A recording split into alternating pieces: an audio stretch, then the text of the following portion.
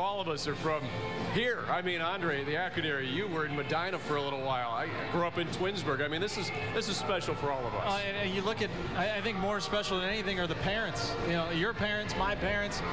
Everybody has a different connection to this, but the resounding thing is that you've waited so long. You've invested so much time. For me personally, I thought we were going to end the drought in 2007, a game from the World Series. It didn't happen, but you continue to buy in. You continue to believe. There's a reason it's Believe Land, and everything came true last night. All right.